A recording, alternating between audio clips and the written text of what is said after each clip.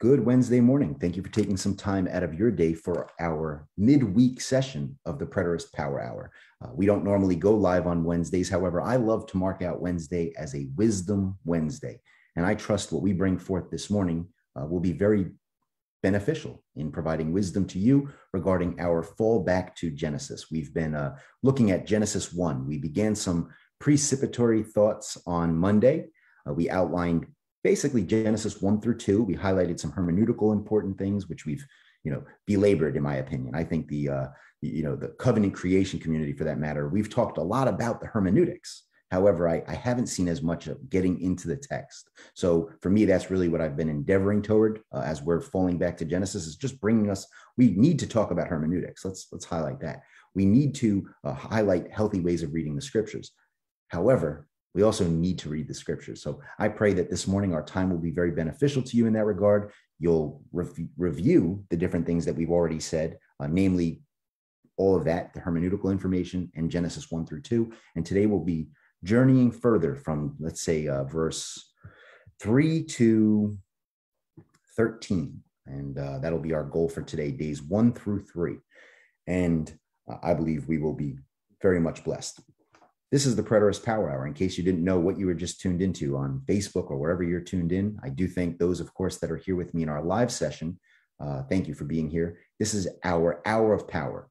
We generally do this every Monday and Friday at 10:30 a.m. Eastern. However, this week, again, we took the liberty to go live here for Wednesday. And we also take liberties to go live for different interviews if the times don't work for those that we want to talk with. There's a lot of plans. We've put a lot of plans into this fall season. You can go to our blog site, powerofpreterism.wordpress.com, and we have a blog there called Falling Back to Genesis, and we're kind of keeping that as a running resource. So each week's podcast will be uploaded there. The variety of resources we have, the notes that we're taking. I haven't done that yet this week. However, I will be uploading all the notes that I took from Monday's session, the notes I'll take from today's session, and ultimately the notes that I take from Friday's session, and keeping them on that blog. And we'll continue again till I think fall ends December 16th. So we'll be journeying toward December 16th, having these conversations, welcoming so many interviews and conversations that I know you will be blessed by. So matter of fact, we'll be announcing it later and I'll be reminding you, but Monday morning, we're actually going to have Dallas from Better Understanding the Bible as our guest. And we're going to talk with him about his testimony and how he's come to this understanding that, as I've mentioned in many other podcasts, that is blessing so many of us. And he's really leaned in on a lot of Genesis chapter 1 and Genesis chapter, throughout the book of Genesis. And I know I've been blessed by the Genesis 1 thoughts, currently in study of that. Interestingly enough, I will mention some of that in our discussion as we look at Genesis 1 today. I'll be mentioning Dallas as my resource, if you will, or what I'm currently studying through to find some answers, namely regarding earth, trees, and different language like that. So for those of you that don't know who I am, I'm Mike Miano. I'm the pastor of the Blue Point Bible Church. I am the director of the Power of Preterism Network. And you can learn more about the Power of Preterism Network and engage us and be a part of what we're doing by visiting powerofpreterism.com. Contact me, get on the email list, and you'll be blessed by the clarity, healing, and strategy, or at least we pray that you will, that we're bringing forth regarding the power and the advancement of preterist truth. So that being said, again, I've thanked everyone. I'm grateful for those of you that are here, those of you that are continuing to join in. Derek, I want to welcome you and say good morning. And of course, we have Edward, Zach, Dallas, and me. So that being said, and matter of fact, I have to say this, thank you to those of you that are tuned in online. We stream through Facebook, the Power of Preterism Network. So those of you that are viewing online, I'm very grateful that you're deciding to be here with us. And also those of you that review this on YouTube. So I pray that you continue to be blessed by what we're bringing forth. Let's go ahead and open our session here in a moment of prayer, and then I'll share some announcements, some thoughts to get our Preterist Power Hour going, and then we will launch into Genesis chapter 1. Let's pray. Mighty, gracious, loving God, Lord, we thank you for the wisdom that you provide. Your word tells us that if we lack wisdom, we can look to you, we can ask of you, Lord, and you will provide it liberally. We thank you, we praise you, and we trust you that you will continue to provide wisdom in that regard. Lord, there's many things that we could be praising you for as well as praying to you about in our lives, in our world. We recognize you as sovereign. We thank you for The fact that your Spirit is what causes us to set our eyes on you as the author and finisher of our faith. Go before us in our time this morning, Lord. Be blessed by our conversation. Take it as the sacrifice of praise, giving honor to you, Lord. And of course, bless us in our fellowship together, our conversation, our study, and allow these things to be clarifying, beneficial, and ultimately God glorifying. Thank you, Lord. In Jesus' name we pray. Amen. So jumping right into this morning, I want to share some, well, first off, I want to say we're living in exciting times. I say that because I'm very active on social media, and there's all these other new applications and efforts. Discord is something that we've been talking about recently that we're learning more about. I've talked about, now I'm forgetting the name of it, Clubhouse, this audio app that I recently was able to engage a lot of folks. And there's conversation about preterism happening everywhere. It's been happening on Facebook for quite some time, over a decade now, exploding on Facebook. There's so many different Facebook groups and different things. Twitter, matter of fact, there's a whole bunch of conversations about preterism. Instagram, I'm excited to see there's preterist Instagram pages. I mean, come on, folks. This is God glorifying truth that we're seeing advance.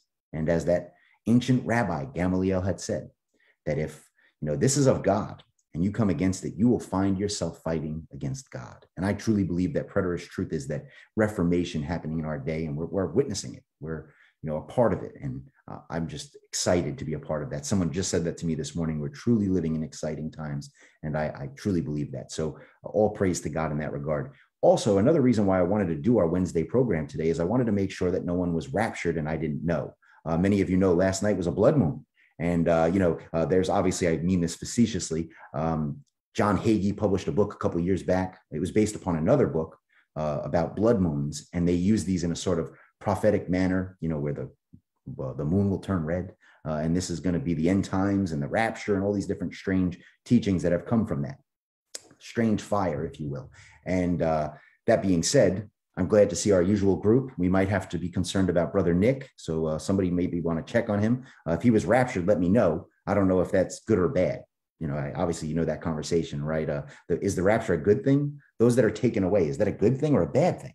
Especially when you look at the days of Noah. So I trust our Brother Nick is fine. Just kind of adding some humor to our discussion this morning.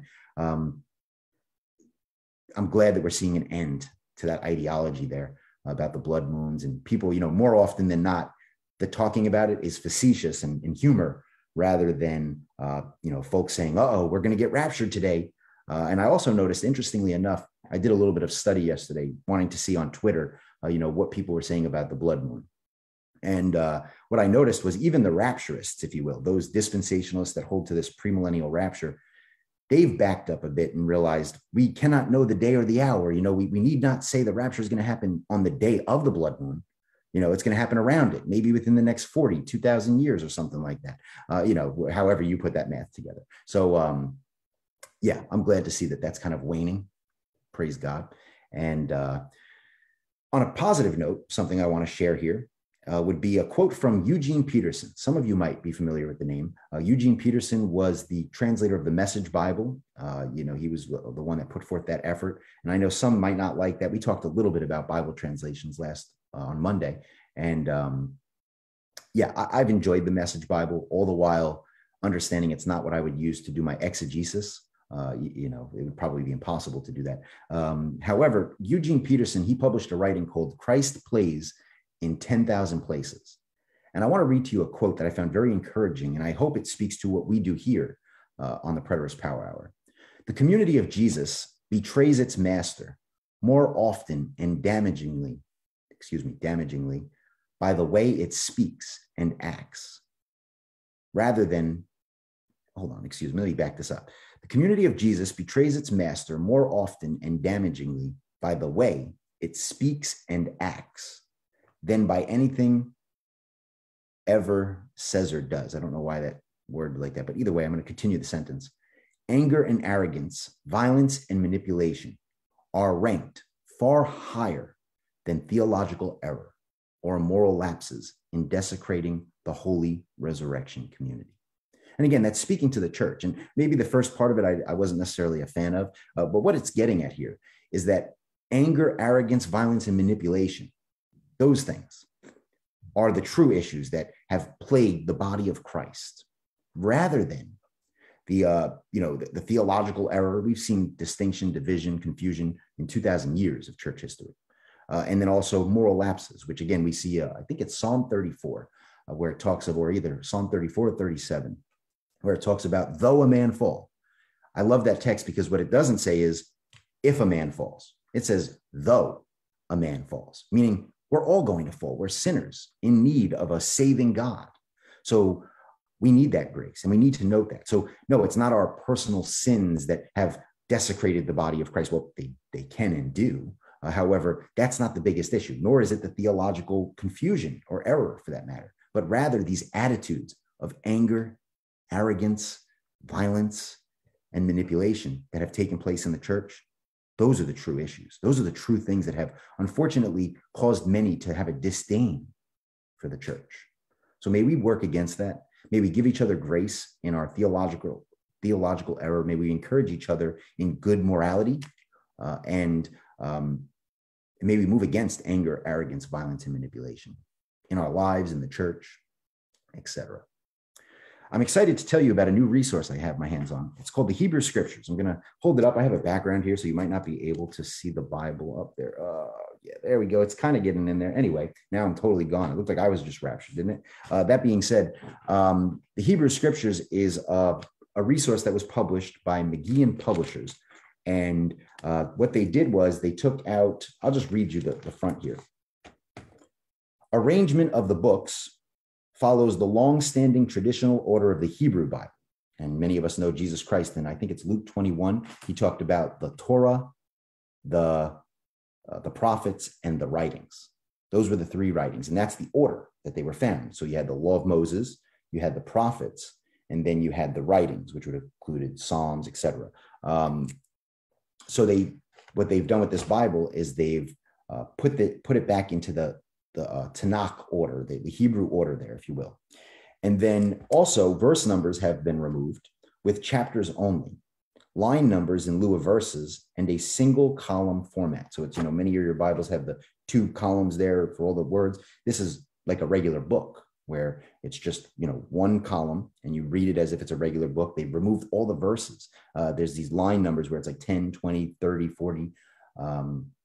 Very beneficial to just kind of getting a contextual read of these things that are happening here. 39 introductions written by 34 Old Testament scholars from across the globe.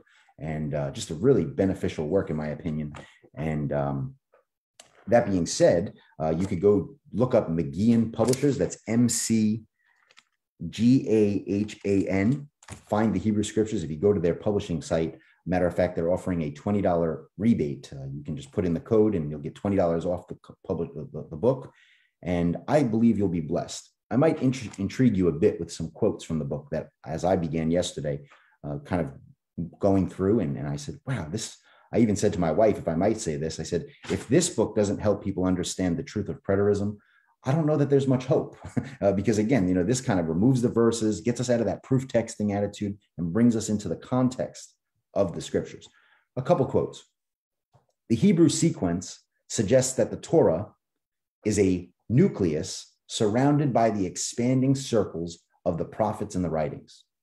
One sees more of an ethnical focus rather than an eschatological one, with the Torah being a hermeneutical hub. I mean, Dallas, come on, brother. I thought of you when I read that quote. I said, that's exactly what we're getting at here, that the Torah is a nucleus. It's the hermeneutical hub for the way that we're going to read the rest of the Bible. I mean, come on, if you catch the power of that quote, I was like, man, this is it. They get it. They see what we're talking about with the Torah. Another quote.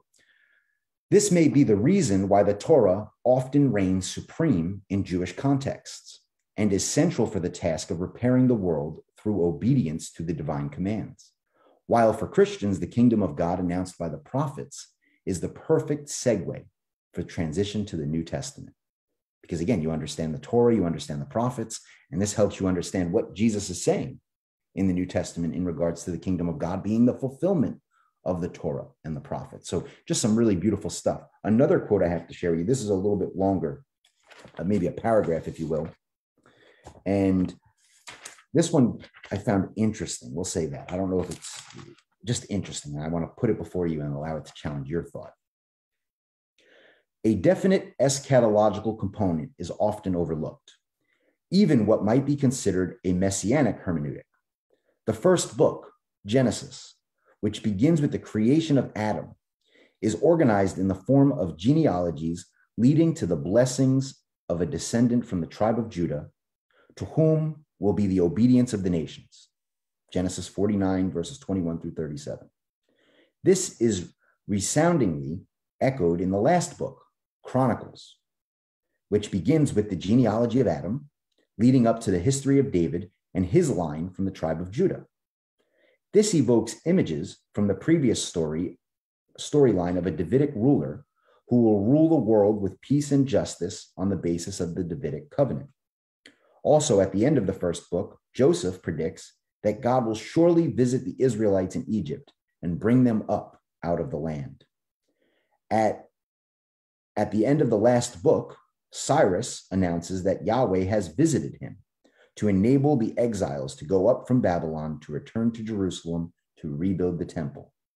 Thus, the first book ends with a note of an anticipated exodus from Egypt, and the last one, Chronicles, ends with a similar note of exodus from Babylon. Catch this. The question is left open. From which of these exiles will be the Davidic descendant to lead this new and greater exodus and rebuild the temple? I mean, is that not the eschatological hope? Who's going to be the Messiah, and how is he going to restore the temple in its glory? And, if you're familiar with the New Testament and you read Revelation chapters 21 through 22, you should get a very clear picture of the exodus from that old covenant Babylon system into the glorious new covenant temple, Jesus Christ. And prayerfully, you're one of those lively stones building up that beautiful temple to display God's glory to this world. So just some interesting stuff. I'm excited. Obviously, I'm very much at the beginning of this. However, I'm excited to get in on this resource and bless you with some of my thoughts. As I mentioned in the back room there before we came on live, I might end up using this translation, which actually uses the CSB. I'll tell you another neat coincidence in that regard. I bought my wife a Bible, a study Bible, a couple months ago. And I bought her the CSB translation, Christian Standard Bible. As I mentioned to you, I use the NASB, and I was excited to see the differences between these two different translations. And sure enough, the Hebrew Scriptures uses the CSB. So now my wife and I will be able to study together through these things. You can imagine how excited she was to hear that in that regard. So, we'll be blessing you with some studies. Many of you know, maybe you don't. My wife and I do a blog or a podcast, called You've Got Mail. It's the pastor and the mail lady. My wife does work for the post office there. So that's on Spotify, on Apple, on Buzzsprout. Just go to You've Got Mail. The full title is You've Got Mail, the pastor and the mail lady. Of course, you can look up myself, Michael Miano. You can look up her, Rashonda Miano, and you'll be able to find that podcast. And I hope you're blessed. And if you listen to the podcast, please give us a rating. That helps us get the word out there. And our podcast is basically us. You get my theological ramblings. You get my thoughts about life and morality and what it looks like to live a God, Christ-centered life. And from my wife, you get relationship talk. You get, a lot of encouragement, a lot of building up, which is testimony to what she served in my life. So I encourage you, go ahead, listen to You've Got Mail. You will be blessed in that regard. So here it comes. Let's fall back to Genesis. You ready? Fall back. Okay. And now that we're getting into it, I want to just highlight Monday, we talked through a couple things, and I just kind of want to bring us up to par with where we're at here. We marked out that there needs to be a contextual audience relevance perspective of what we're reading in Genesis 1. We need to understand, as Brother Edward had highlighted, the social and theological atmosphere that was going on there in Genesis chapter 1. I believe that's brought us to the ancient Near East. I think we've uncovered a lot of the ancientness of this text here, the genre being a temple text, as I've highlighted. I think we've noticed a lot of these things. While maybe not agreeing 100% with all the pieces, we can see how this has helped us get a contextual view of Genesis. And then also we talked about the importance, as we're going to get a narrative view of Genesis, we're going to see how this is used throughout the law of Moses, how this Genesis template, if you will, to appreciate what Dallas had mentioned last week, how this is used throughout the narrative of the Bible. And that was, the basics of what I believe we marked out on Monday and how we're going to move forward with this study. So we talked about in the beginning, and obviously I had mentioned there in the beginning of what, and for many of you that don't know, I'm a covenant creationist. So I believe what we're reading here is the beginning of the covenant. We're reading a genealogy about the very, very beginning of what Israel would later know as their covenant with God. We talked about God. That was a fun one. And we can, obviously, that's a conversation that's ever expanding. The Elohim reference there and how it has a plurality to it, a good conversation to have. And I'm sure we will enter back into that, especially as we move further into, let's say, Genesis 6, where we're going to see the Bene Elohim and the daughters of men, if you will. So we'll probably have some conversation around that in weeks to come. Bara was a good focus for our study on Monday, where we talked about this word create and the different scholarship that's led in on and looked at that word, functional, non-functional creation. We talked about a covenant community demonstrating fruitfulness is what we see right there in Genesis 1:1, this prophetic picture of a covenant community that would manifest fruit. Why do we believe that? Because we marked out heaven and earth. And we talked quite a bit about the way heaven and earth is used in the scriptures, as well as, and I said I will share my citations, which you can look at our blog in the next couple of days and I'll have them up. And we also, as I appreciate Dallas had mentioned, that temples were in the ancient world were often built around that imagery of heaven, earth, and sea. And we see this even with the Jewish community, Josephus. I wanted to mention this on the podcast last week. My wife said to me one day, and those of you that know me close, you can only imagine how overjoyed I was when my wife said, isn't there a quote where Josephus said that the temple was built around the imagery of heaven and earth? Like, the guardians and the sky and the celestial things in the sky. And I just looked at her in amazement. It's like, amen. You get it. You get it. So, the Jewish world understood this language of heaven and earth. And I'm glad that we do as well. So, by the way, I'm speaking a lot about my wife this morning. Today's our 4-month anniversary. So you would imagine I'm just kind of in the overjoyed moment there of how blessed I am in my marriage. So pardon the constant assertion to my wife and bringing her up.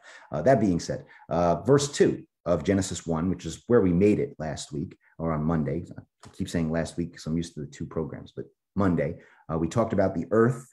We're going to probably see a little bit more about that today as we move in on the days, moving from verse 3 forward.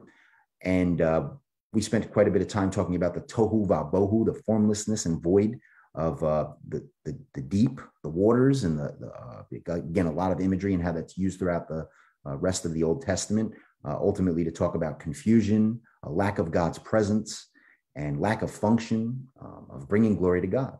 And then, as God does in those situations, his spirit moves and he works. So he moves over the waters to cause order. And that's what we see as we're journeying a bit further into Genesis chapter 1 this morning. 2 resources we mentioned were the Liturgy of Creation. I have a bad habit of not writing down authors' names because I just Google everything. And then I generally remember the name as I look up the resource. So I didn't write the names of the authors down. However, the Liturgy of Creation, and I will dig up the links and provide them on our blog, so you could go ahead and make that purchase of that book if you so choose. And then also we mentioned the Mechanical Translation of the Torah, and there was a subtitle I didn't write down. However, those were 2 resources that we marked out as important for gaining some insight and understanding of the things we talked about on Monday. That being said, I'm going to go ahead and put Genesis 1 on the screen. Yes, thank you, Zach. Michael Lefebvre was the author of that book, The Liturgy of Creation. I'm probably horribly pronouncing his name, so apologize. That being said, I'm going to put Genesis 1 on the screen, and we're going to begin journeying from verse 3 into the next couple of days. And I've put together a sort of list of notes here to share, and I hope you gentlemen have as well. I will unmute mics and we will enter in on conversation. And before we get in on verse 2 or verse 3, excuse me, I'll open up for any of you to share a thought or two that you might want to say after I've just opened up our time.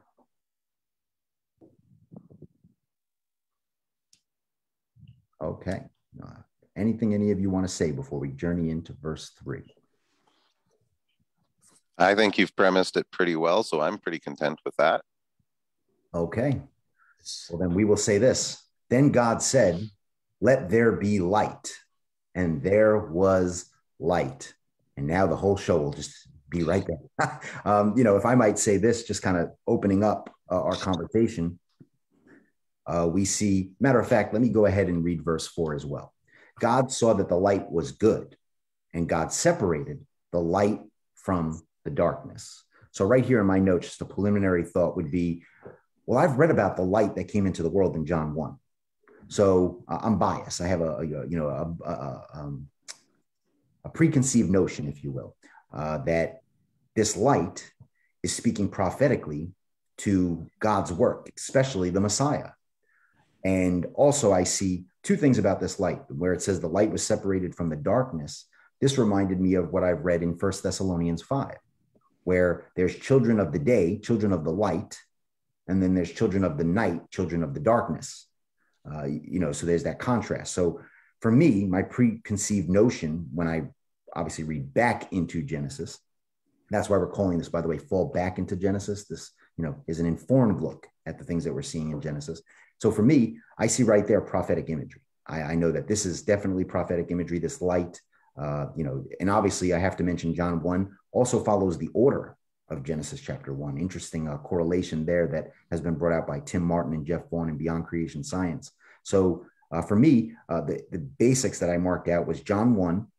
This light that it's speaking of here is God's work. It's what God does. He brings light into this world. He brings clarity into this world. And by the time of the New Testament, we know it's speaking to Jesus, the Messiah. So gentlemen, please jump on in here. What are you seeing in these verses 3 and 4? Well, the word says that, we're set apart. We're a peculiar people. Mm-hmm. So that's what I'm seeing in that also. That's right. And it's good. Amen. That's right. So very well said, Edward. Dallas, anything you want to jump in and note? Well, just in a response to the John one, the comparison that I find very fascinating with it is I don't believe that they're necessarily connected in the sense of this influences this as much as what I see John doing is he's taking the template and he's applying it to the arrival of Christ and the new covenant. So he's actually using that old template of the Old Testament, the Old Covenant, and he's using that same similar language to write out the new covenant. And so to me, that's why the language continues. Why would the language change? It was the order of the covenant that changed. And that's what I think. So just in contrast to what you're saying there, and I did follow your lead. I made notes. So instead of rambling on like I tend to do, unless you want to respond to that, John thing. I appreciate that you brought that up, Dallas. And yes, I remember that in our previous conversation, we had talked about, I know you make a good point at that, where you see Christ being talked about in that the land, the earth, that's where you ultimately see the picture of Christ being. So I do understand our difference in that regard. And I guess it drives me back to want to read John 1 again. And again, holding on to, which I wholeheartedly agree with, seeing this as a template. So, I do agree with that. And I want to, I'm going to play around with that and see how I can maybe further bring you over to my side or, and again, see the truth in what you're saying there. So absolutely. Well, let me just throw this bone into that tug of war of dogs then. John in his letters says, we testify to the things that we've seen from the beginning. So when John says in the beginning in his gospel, he's talking about things he physically saw. That was the beginning. We also see that phrasing throughout. So I would suggest as you looked into that, that's a really good direction because in the beginning is a very powerful idiom. And I know you're well aware of that. And that's where I think the change of the language becomes a very interesting study is because they're always looking for it to come. But then when we get to the New Testament, the language all changes to it has come. Now they're looking back at it. Mm-hmm. So there was a forward and then a backward view. So that's where it's very interesting study. If I might say one last thing to that, and then I'll welcome Zach and Edward to jump in here. I see what you're saying there, Dallas, because what we might agree on here is there were two different lights, all right? Each covenant had its light that it was manifesting. So I see what you're pointing out, almost, in my opinion, a correlation to 1 Peter 1, where that salvation, that light had not yet been shown in the old covenant. So it was being made known, what John is doing in John 1, making known that new covenant light. So I see what you're getting at there, and probably more inclined to agree than disagree. Gentlemen, you want to jump in? Zach, Edward? Yeah. Okay. Oh, sorry. Go ahead, on, Zach. Edward. You first, Zach. Okay, thanks. I guess first of all, just in sort of a, we're getting into the, the prophetic aspect of this, which is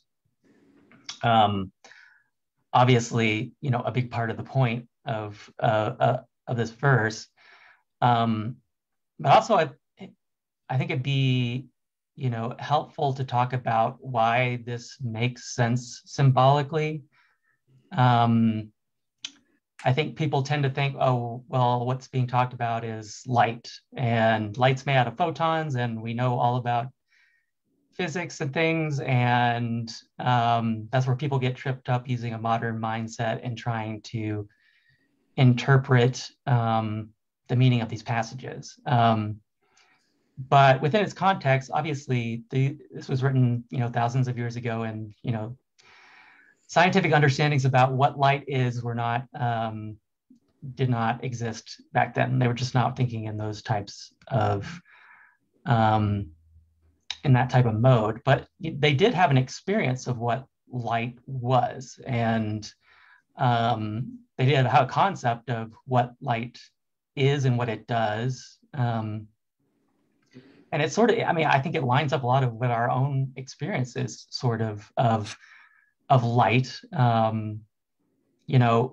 There's a contrast between the light and the dark, and the emptiness and the waste from the preceding verse, and what the light does. And what I think in our normal experience of what light is and what it does is it illuminates things. It gives things meaning. It allows you to make out things that maybe in the dark you can't really see. You can't make it out, or maybe it's a little bit chaotic as to what you're actually looking at. But light comes in and it makes things visible, and it makes things meaningful, and it allows you to view objects and also the world around you. And that sort of reminds me, talking in a prophetic sense, about how Christ is talked about in the New Testament. He I believe in Hebrews it says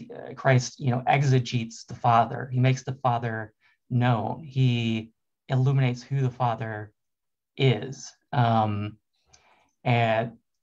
so I think that's a sort of a crucial starting point for how we begin to look at why there is a prophetic meaning, but why does that meaning make sense?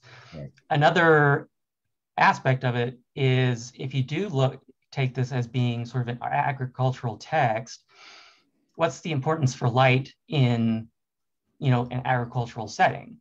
And this is about what light does. Plants need light to grow.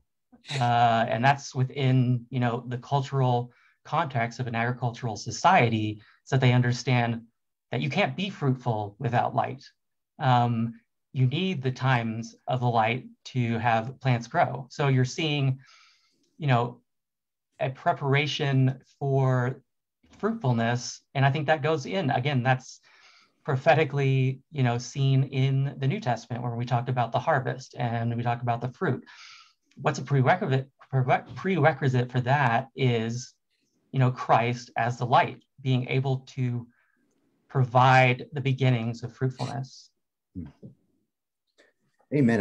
If I might respond to that, a couple of things, Zach.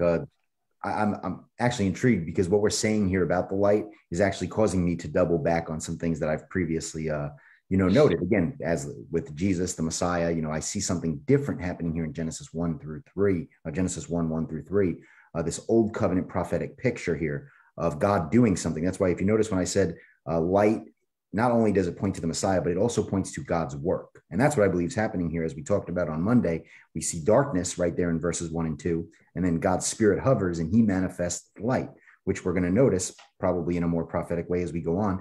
this is talking to that covenant picture there that these people had. So, that's where I am kind of agreeing with Dallas in this regard, that, this is speaking more to the old covenant light, the lesser light, if you will, that was being made known. Now, Zach, another thing I wanted to respond to is, I appreciate that you brought that up. Like, I guess another way I would word it is, why doesn't the normal, or the often used way of reading Genesis, this sort of, this is about our physical creation, the earth and everything else. Not to say that it doesn't have elements of that it speaks to light, as you're rightly pointing out. But one of the things I've often said would be verse 5, right? So here we read, God called the light day, and the darkness he called night. And there was evening and there was morning one day. Now, obviously, the first question we have to ask is, wait a minute, there was evening and there was morning without the sun, moon, and the stars? How does that work? And that's what I wrote here in my note. I just wrote how. That doesn't make good nonsense. So there we know that this text is not speaking to this, that for me, that causes me to double back and realize, there's something different going on here. This isn't about, a literal day ending, a 24-hour day, and then God did another thing, as, the very basics of what I hear a lot of young earth creationists highlighting. I'm like, well, that doesn't work, because there's no sun, moon, and stars on the first day. They don't come until, I think, day 4 or something, day 3 or 4, somewhere over there. So that's problematic, in my opinion. So I agree with you, Zach. I think that, we do need, what we're highlighting is the importance and the effectiveness of reading this through a prophetic lens, rather than, the common assertions that have been made. Yeah, and it's a symbolic lens, but symbols, there's a reason that symbols, can hold these types of meanings. Mm-hmm. Like you're not going to say, well, you're not going to reverse it and say, darkness helps you understand what things mean. When things are dark, that really gives them meaning. No, I mean, because that's not our experience. So when you're talking about a symbol, you don't necessarily, the point is not, the physicality of it.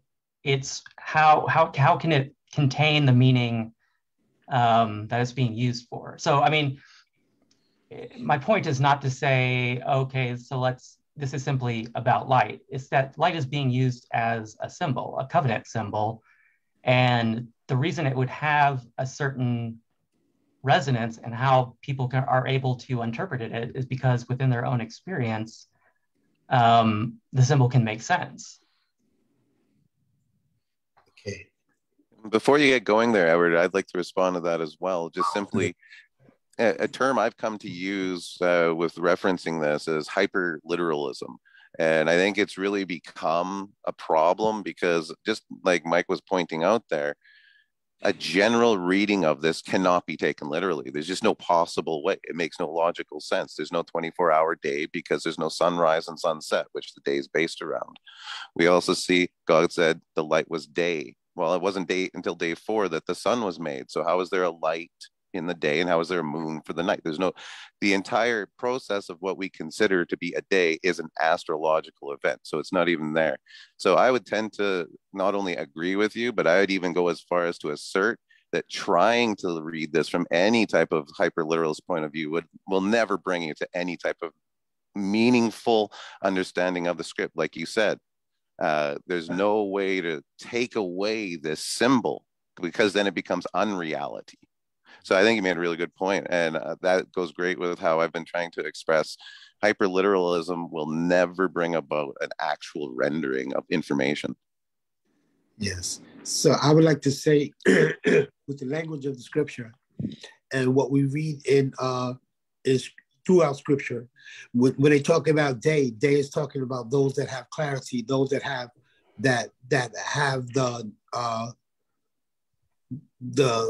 the insight, those of the night, they're in darkness. They're unaware, because when it talks about let me see, his coming or things of that nature, he said, we don't want to be ill-informed. We want to be the children of the day, But anyway, I wanted to go to verse 4, where it talks about God saw the light was good. According to scripture, there's nothing good but God. So I'm thinking, Jesus Christ, that, God saw that it was light. when Jesus came into the world, let me see, God, how does the scripture say it? In the fullness of time, God sent his son, born of a woman, born under the law, to redeem those of the law. So the world was somewhat, in darkness, and God gave them light, Jesus Christ, in the midst of the darkness. This is what I'm thinking. I did want to jump in there and say the world was in darkness, not some. It was. Yes. Yes. And I wanted to appreciate what you're saying there. However, I did want to mark out a contrast. You're saying the fullness of time. We're saying in the beginning. So yes. We're not at the fullness of time yet. We're in the beginning.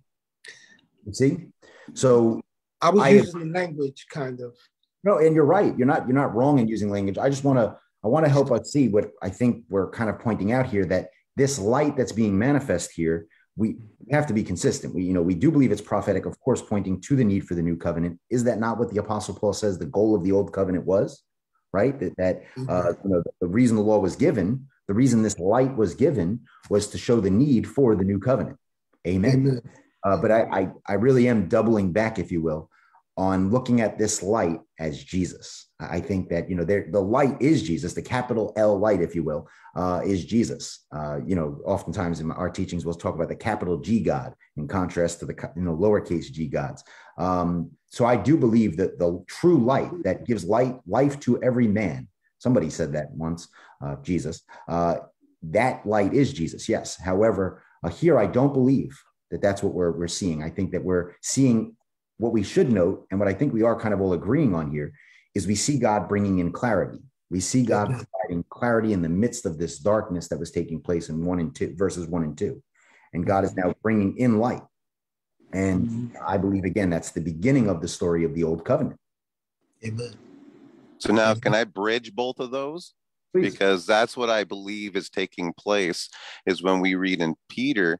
So Exodus 19 is the covenant agreement between Israel and God when Moses goes up, and the agreement was that if you are faithful and obedient, then you will receive and become a kingdom of priests, a holy nation, and a peculiar people. Well, Peter brings it up, saying that you are the chosen generation, the holy nation, the people, the peculiar people. But how? And he says right after that, for you have been delivered from darkness into his marvelous light. So the old covenant is still a form of darkness. The new covenant is light. However, there was a transitioning where the darkness of the old covenant was a light. Mm-hmm. So we get a greater light and we get a lesser light, but both of them are covenants. They're not a person. Why does Jesus become the person? Because he becomes the living blood sacrifice of the covenant.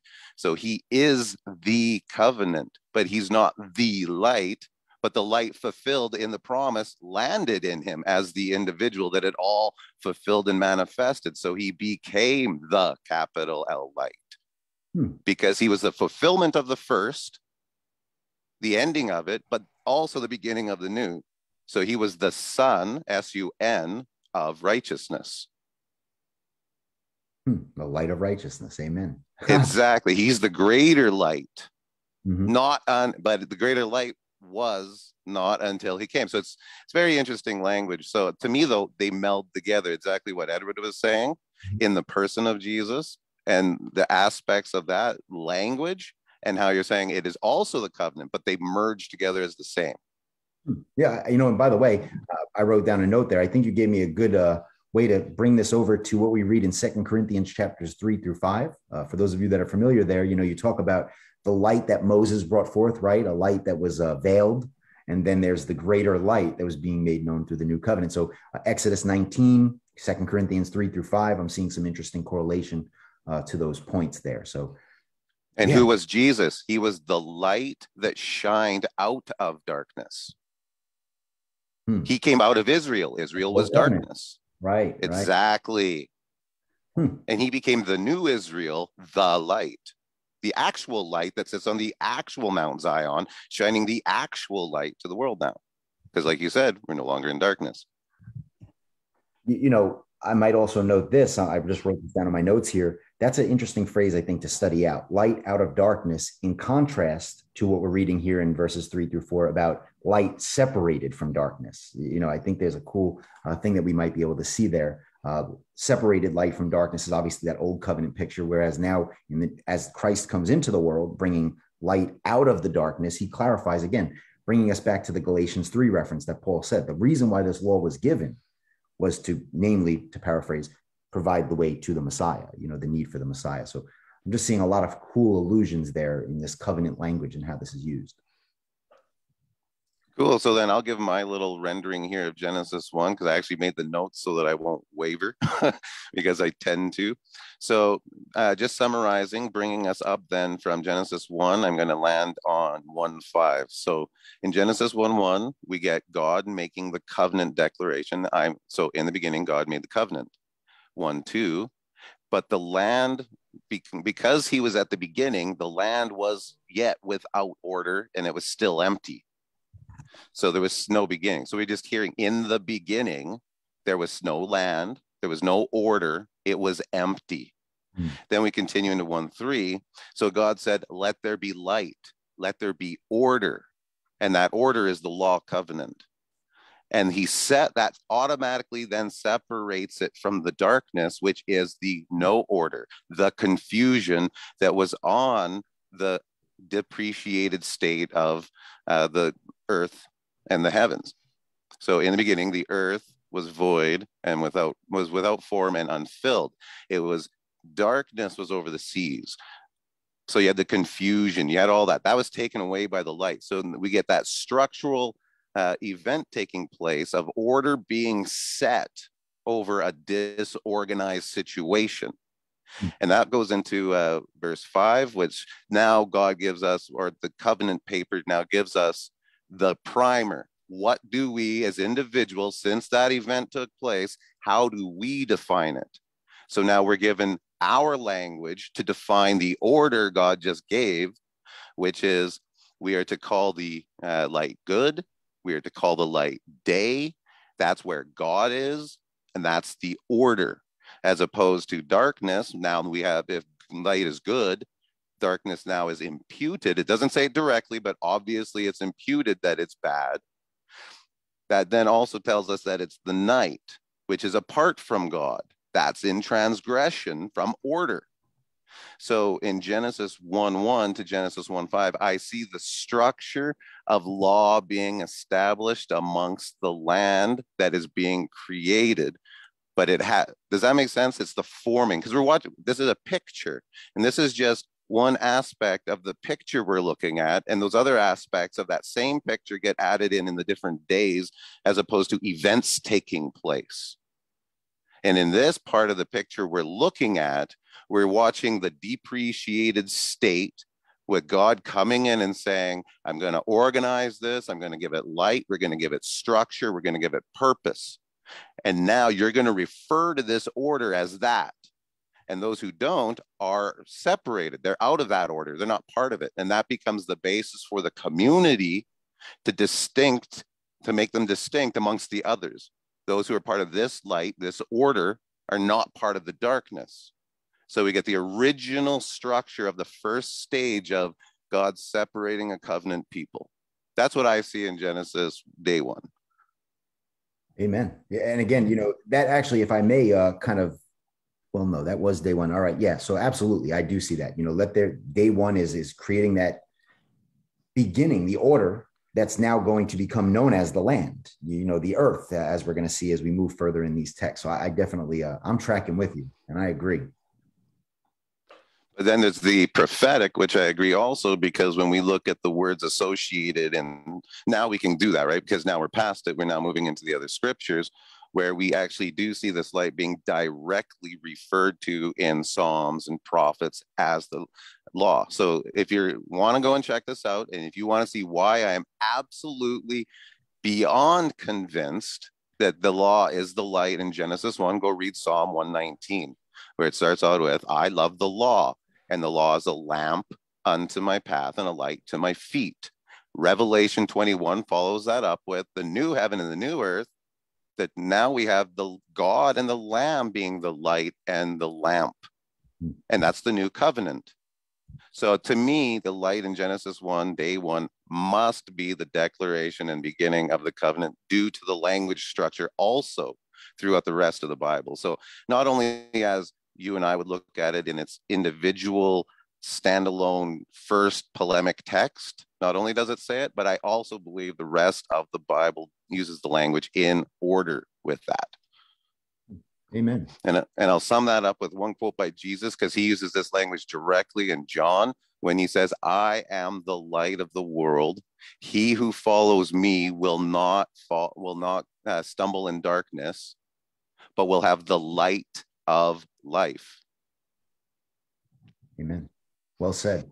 You know, if I might just say this quickly here, jump in there. Psalm 119 is so full of theology, so full. I know it's a rather long text. However, it's so full of theology. Something I noticed more recently, studying through the word arrogance, is interestingly enough, in the Old Testament, Psalm 119 is where you see the most reference to arrogance, which now tie that in what we're saying here. If Psalm 119 is pointing out the old covenant, what became the problem by the time of the first century was the arrogance of the old covenant people that was coming under judgment. So interesting connection. That is interesting. I've never thought of that. That's cool. So the day is considered like the covenant relationship with God, and then darkness is separation from God. Mm-hmm. Well, what do we hear when we read the text? That death is darkness and sin is death, and transgression of the covenant is sin.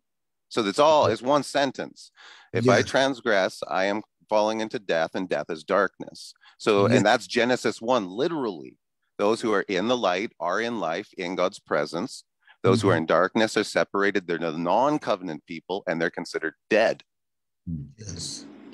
And then that's what we see in Genesis. And I really appreciate you bringing this up, Mike, is the scripture where it says, we are now children of the day, but we used to be children of the night. So that they were children of the law, the ministry of death, darkness. Right, so it's very consistent, very consistent. Yeah. That's some solid stuff. Edward, you going to jump in?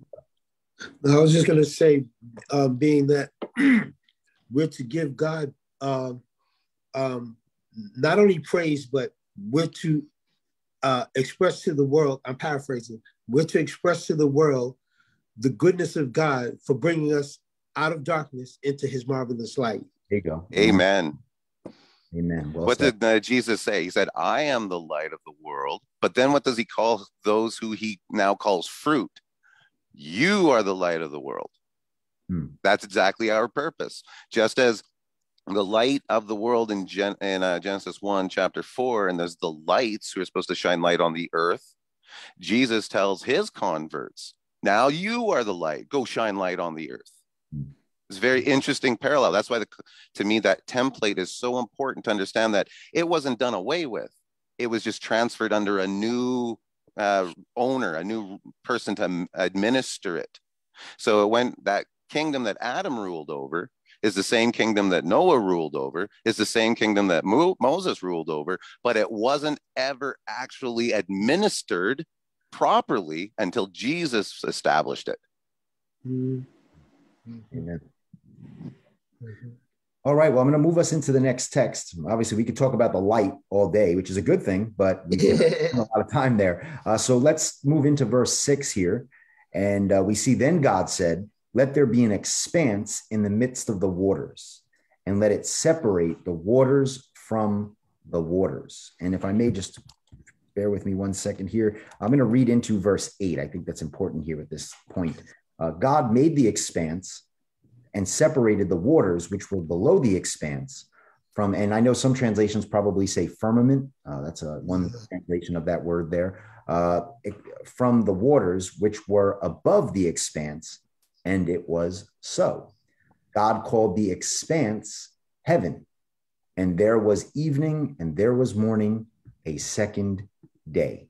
If I might just say this to preface our time, I've noted in my notes this language here looks very similar to ancient Near Eastern cosmology. You know, you look into the way they believed, you know, that there was the dome over the earth, and then, you know, there's the waters above, there's the waters below.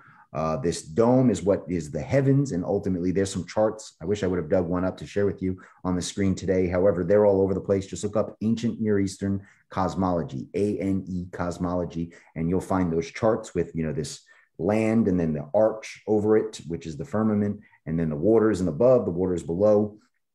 Just interesting stuff. And I know I'll be mentioning this, so I'm going to say it now. Dallas, going through his videos at Better Understanding the Bible on YouTube, has really been beneficial for me to see a lot of this. I know Dallas marked out a point there about we see, you know, you see order happening here. You see rulership, if you will, divine rulership happening through these texts. And that's kind of what I see going on. So I'm curious to see what the rest of you have to say about verses 6 through 8.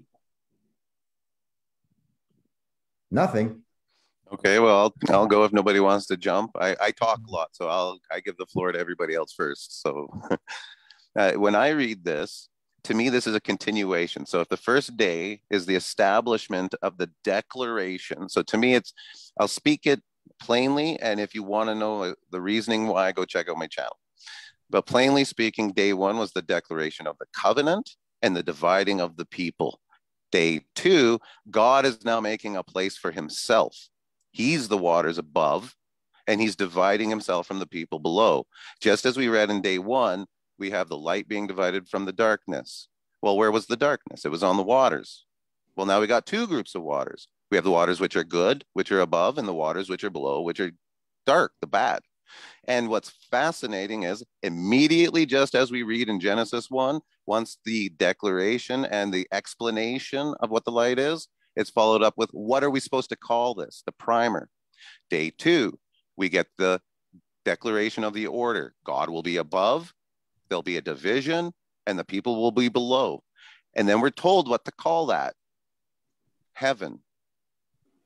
So now here we have a place, and I used the quote from Josephus as well. So I think that's awesome. You brought that up with your wife, where it talks about, Josephus says that when Moses delineated positions for men amongst the covenant, he did so by creating a place for heaven where only God can be. Then below that was the place of the earth and the sea, the two places for the men. So we get that division amongst the culture. We get that amongst the social situation that people were living under amongst the other peoples, and that same divide themselves from the peoples. At the same time, it creates God's divinity by putting him above all, where we now establish language for the whole Bible. We must be raised up. We want to be above. We get life from above. It's waters above, right? Well, no one enters into the kingdom of heaven unless it's through water. We go through water baptism. Water is the life. God is sitting on the throne in which the water of life pours down into the earth to water all the earth. Water is the symbol of Mesopotamia's system of existence. They live in a template of a land that is a bowl. They go through floods and they go through dehydration. They've come to appreciate the power of water and how it is destructive and salvation, all in the same word. Therefore, God is the water of life and the water that comes to cleanse when it needs to be cleaned. So God is above, and those are the light waters, which we'll see later as it continues on. And below, we get the dark waters separated from God, which is just a different picture of the exact same thing we read in Genesis in day one, the light from the darkness. Well said. So what I see, that I forgot the other gentleman's name that brings this up quite often about God being in heaven and the earth being his footstool. Isaiah 61.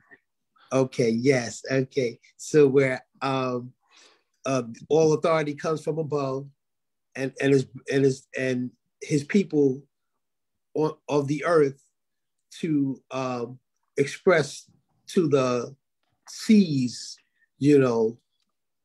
that which they receive from God. I don't know, to be the light to the nations. I don't, I'm trying to. You're going perfect with my mind. That's exactly how I put it together. So keep going. Okay. Okay.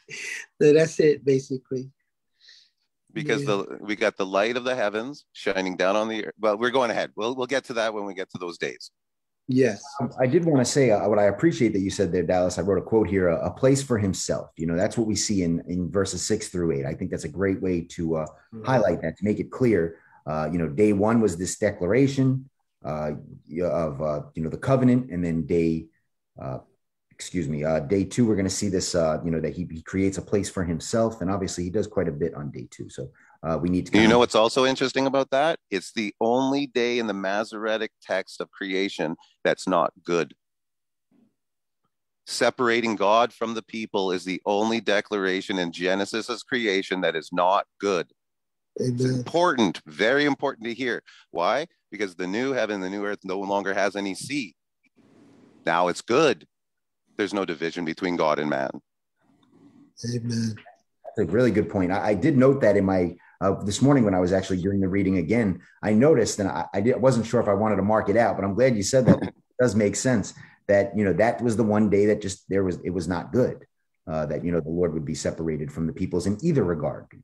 So. And if we read that and apply that as prophetic language, as peoples, as you're saying, which I agree to do, we also read, then if God is separated from the peoples, well, what's the big deal in Genesis or in Jesus's coming? Was that the people who were once far off have now been brought in.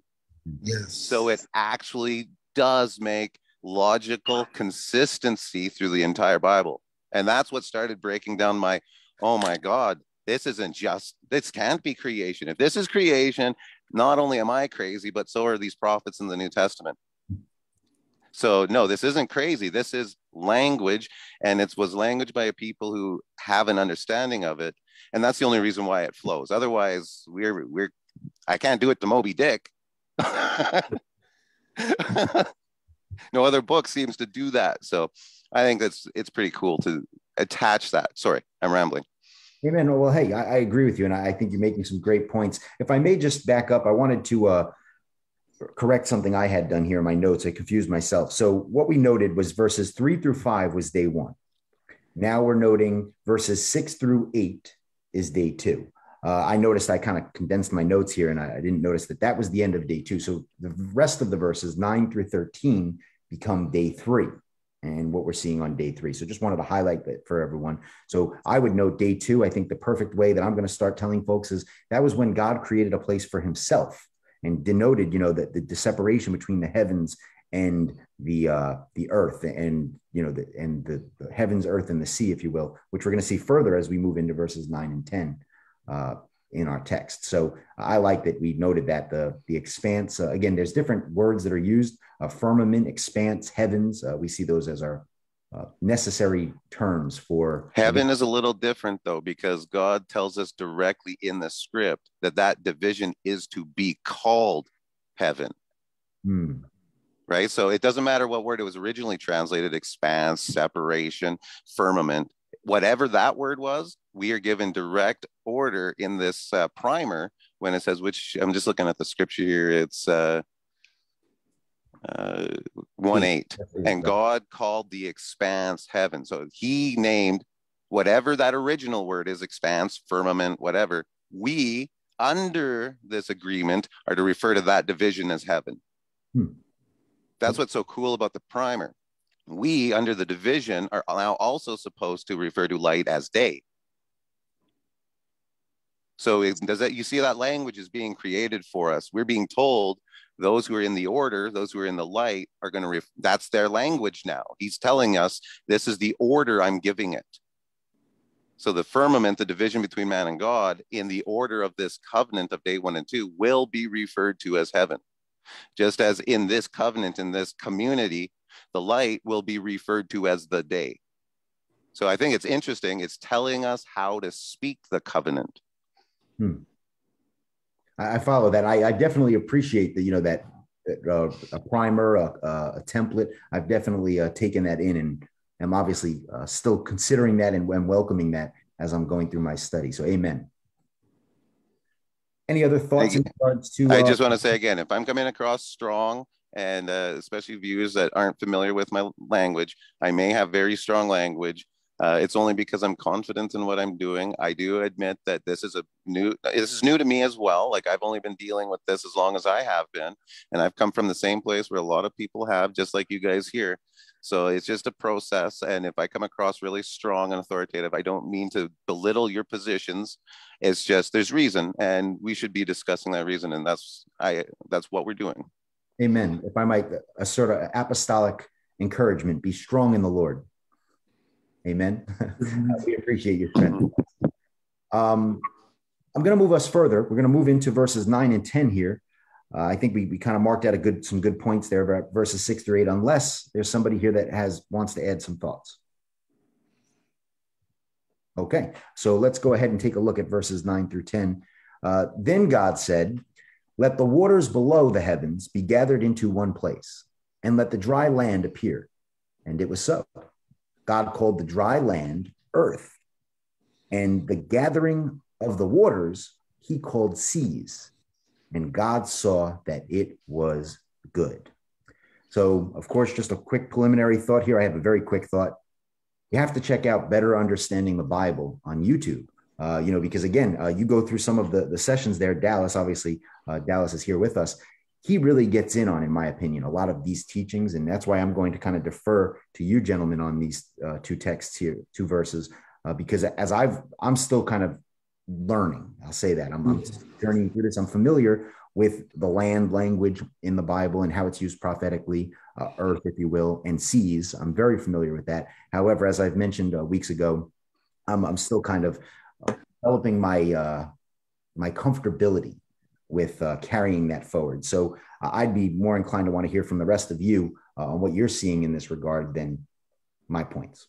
Okay, what I see is kind of future, is Jew and Gentile becoming one body, one spirit, one mind, the body of Christ. That's what I kind of see in that regard. So you see a prophetic picture pointing to the hope for the Jews and the Gentiles to be united. Okay. Yes. I can definitely see that. Zach, did you have anything you wanted to say? I did. And thanks, Dallas. I'm going to go back to why this symbol makes sense within its context. And Dallas mentioned this a little bit.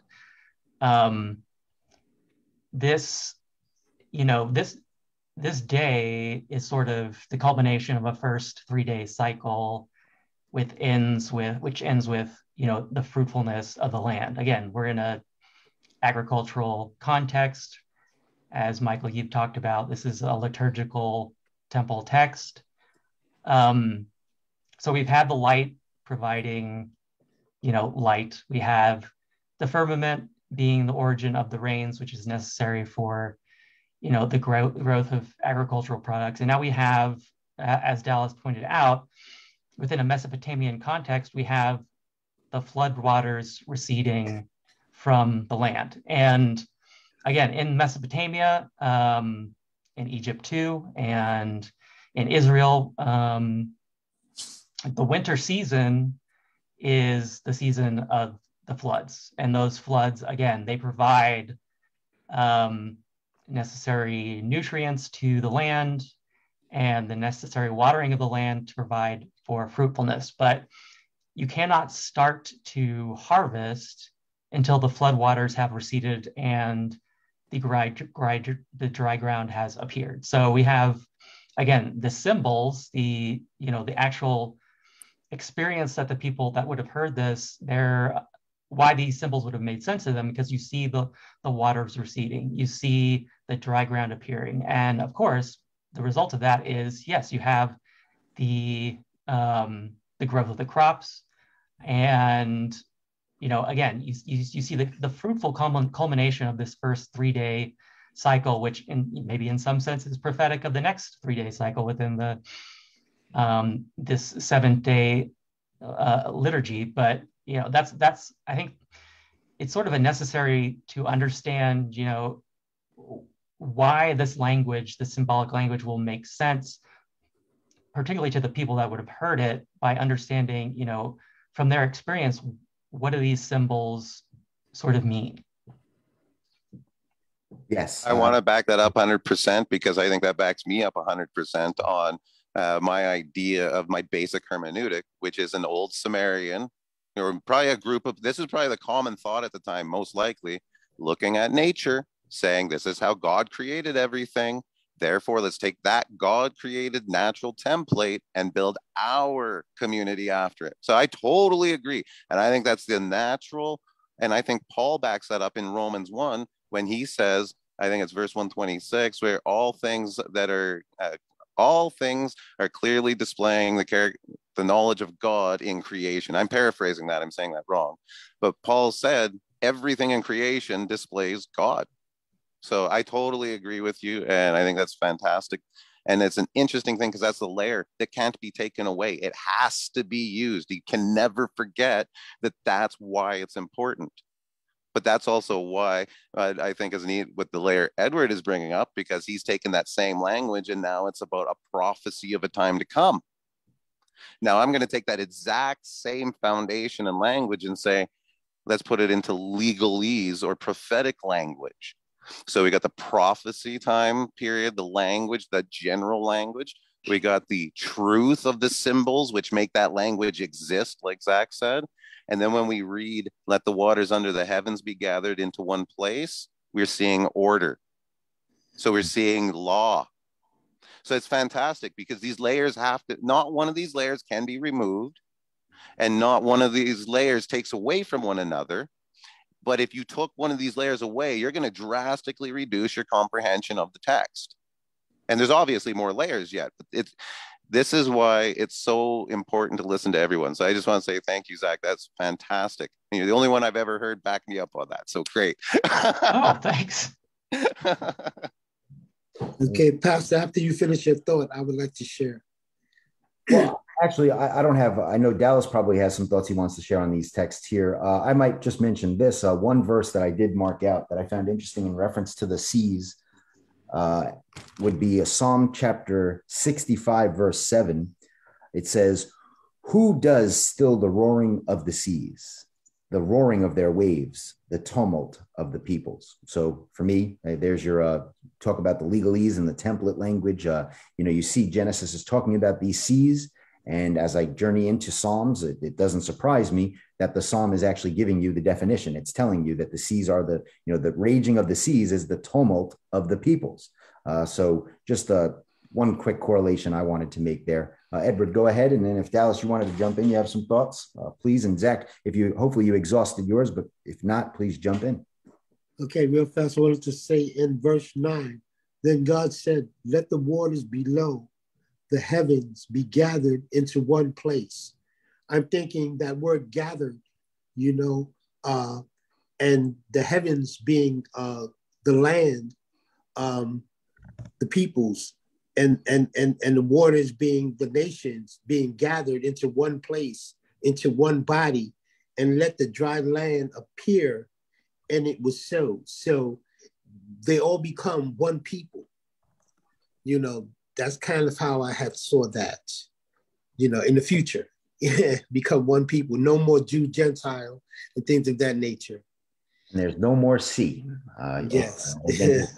Continuing upon that prophetic imagery of the seas there. Amen. I absolutely agree with you. So before I jump in then, Zach, were you done exhausting? Did you want to keep going? Sorry. Go ahead. Yeah, go on. Oh, okay. So when I read this in Genesis 9, what I see now is part 2 to Genesis day 1. So in Genesis day 1, what we see is the earth is what? It's covered in water. So God causes a wind to blow over the water. And that now we go into verse 9, and he had the waters all gathered together on one side. So we actually have a triangle. If we were to draw this out, we would have a circle on top, which would be God or the waters, a line underneath, so like a dividing line. And below that, we get another circle. So we get the division. That's where we get our division symbol from, is the dot, the line, and the dot. Well, that's the waters above, waters below. But then something else happens where that waters below separates again. But now we have waters to the left, and we have the dry land appear. So we had, does that make sense? We're getting order, we're getting structure. Yes. We have God above, separated by the heavens, living in the heavens, and then below him we now have a dry land. Well, beside him we have the waters. Well, we know the waters are darkness. We know that the waters are transgression and night. We understand that it's outside of God. So who are the waters and who are the seas? They're being designated. And that's what we got to understand. The earth is being designated. We're seeing a building constructed. This is why if you read throughout scripture, and we all talk about it, right? Like Jesus is the cornerstone. Genesis is building a building. This is another layer. And you can actually read the temple. Go and look at the temple as we read this. The temple of, so the tabernacle of Moses, the tabernacle of David, the temple of Solomon, and the temple of Herod all has this basic structure. When you go through the front gate, to the right would be the altar of sacrifice, which was a big, it's just a fire. It's a stepstone to a giant fire. That's the dry land. And on the left was this huge basin holding thousands and thousands of liters of water. And what was it called? It's literally designated the sea. And then what do you get beyond that? So you have the below, you have the heaven, you have the earth and the sea. And as you proceed into the temple tabernacle itself, through the gates, past the sea and the dry land, you go into the temple. And inside there is the tabernacle. That's where God is, separated from everybody else. So we start seeing the designations and the order not only being established in the text, but physically being created on the land by the people who are writing this text. So we can't ignore the actual ordering of things in here. It's very important. That's point one. Do you hear that? Yeah. I hear you. I think you made a great point with the division symbol. I'm stuck on that. Oh my gosh, that's great. So yes, following along. Can I just say one a little, or maybe a question about it? There's also, it's interesting that it uses the phrase, to in one place. I think that gives people a lot of trouble. I've heard, people talk about, maybe what underlies that symbolism is, the Mediterranean, in the sense that that's the biggest sea that they could think of. But I mean, I think if you take it as Dallas has pointed out, in the temple, the basin was the sea, and it was all in one place. I mean, so Dallas, do you have like sort of an understanding as to why it would need to be in one place, and what's being sort of, indicated by that? Yeah, so 100%. There's two really big messages, and this is where I start to unfold the narrative of Genesis 1 as a template and a narrative. So if you take what the Hebrews had to do, and if we take a look at history, so God is the waters above, so God is water. So that's the first thing we got to get into our head. The basin is filled with God. Okay, so that's done and done. We can't ignore that. 2, the peoples are the waters. Well, how does God use the peoples as judgment on the covenant people? They're always his weapon. It's other nations coming in and destroying people for punishment, taking captives, all that kind of thing. So the water is always used for, and how is it referred to by Peter, by Jesus? It's baptism. Eden was baptized in the flood. So that's God cleansing his covenant land with the nations. God loves the nations. He loves the peoples. He is the peoples. He wants to be with the peoples, and that's why he made a light of the world, to draw the peoples. The problem is the peoples are in darkness. So that's the division. Is that starting to kind of pull that together? Because once you walk through that front gate as a Hebrew under the law, and you see to the left this big giant pillar of waters, that whole point that waters is even there is for the cleansing of the liturgy, of the ceremonies of the temple. When you walked in, you as a Hebrew had to go and get washed up in that water. The temple priesthood would wash with you, and then they would deliver you over to the sacrifice where they would atone for your sins. And then you would stand and wait while the high priest would take your blood sacrifice into where only God was allowed to be for your atonement.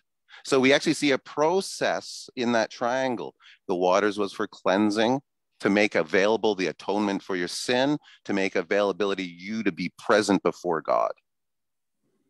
I do follow. If I might jump in there, I just wanted to say what I see with this phrase in one place is I see as I'm following this narrative is God's sovereignty over this, what's happening. God's sovereign over the seas. He's sovereign over the placement of the seas. I would think of, as we're going to journey further, Genesis 10, the table of the nations. You see this picture there of these seas that he's gathered, that he has placed. And then also in Acts chapter 17, we see some allusion to that language about what the Lord was sovereign over and how he created it in one place. The blood of the nations come from one man. I don't want to butcher that.